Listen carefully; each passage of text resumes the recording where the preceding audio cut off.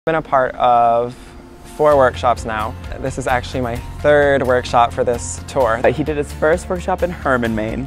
He did his 2nd workshop in Orono, Maine, and just did another workshop in Nashua, New Hampshire. The reason why I wanted to do the Young Americans again was for the experience, of course. You could say what it's like, but you cannot really put in words. You have to see it, you have to be a part of it. It was so cool to work with him multiple times and even see his growth.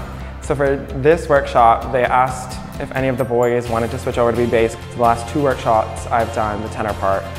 And so I said, if you really need someone, I guess I can learn a new part.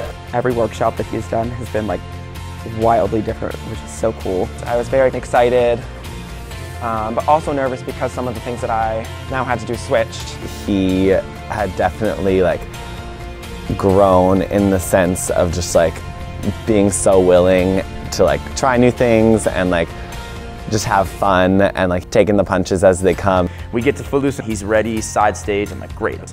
And so I'm there and I'm waiting for him to come on. And in my mind, he's coming in from downstage. He's coming in from, he's gonna jump over the riser, something crazy. I'm not worried at all. I'm just oh wow, I can't wait what he's gonna do. And the music intros for him to start singing his solo, and there's no Eric. I missed one of my cues. I was supposed to sing the solo for Footloose, and you know what I was doing? I was practicing. I was practicing for the solo in another room. However, it was okay. That's another thing I've learned. A motto that the Young Americans have that I have learned is yes and. Yes and we just use to show that no matter what it is, just go for it, because it's better to just try something than to say no and back off and quit. You just accept what's happening and then you just make it work. Even though I missed a cue, I still went out there and I rocked my solo.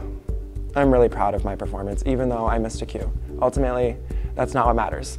It doesn't matter that I messed up. All that matters is what you show the audience in their performance and what they take away from it.